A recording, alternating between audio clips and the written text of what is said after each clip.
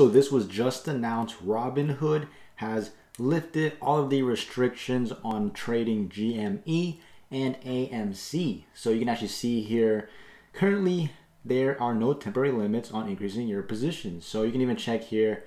This is from Yahoo Finance and basically says the exact same thing. On all stocks, there's no more restrictions, including GameStop. So we'll see what happens tomorrow because right now, currently GameStop, we took a beating. It's around after hours, $49. And then also we can see here, technically I can just look up AMC for real quick.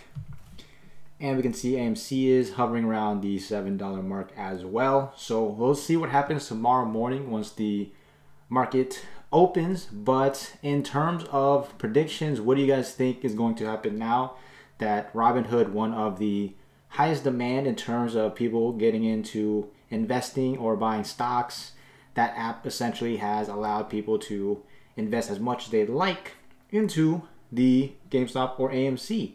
Because before, if you saw on Reddit on the post that Mark Cuban did, he was referencing how Robinhood was like one of the biggest players and how essentially them restricting trading was taking essentially a Robinhood dive. Because I mean, if the demand gets blocked, aka people can't do anything besides sell, then I mean the only thing where the price could go would be down because no one can buy in. So seeing that Robinhood actually lifted their restrictions, what do you think is going to happen now that there's no cap? Let me know in the comments below.